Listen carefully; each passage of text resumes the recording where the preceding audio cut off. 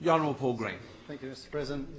Mr. President, I present a petition of 1,403 citizens of New South Wales stating that the closure of Fairfield Ambulance Station as at the end of the year and the relocation of paramedics to the Bankstown Superstation will leave Fairfield and surrounding communities without paramedics or an ambulance station. That the shadow minister, the additional 15 kilometres.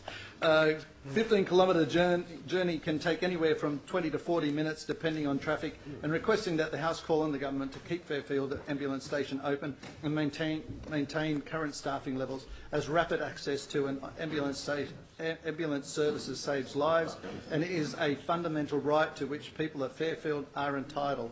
I move that the petition be received. Hear, hear. The motion is that of the honourable member. All in favour say aye. Aye. Against say no. I believe the ayes have it. The ayes have it. Are there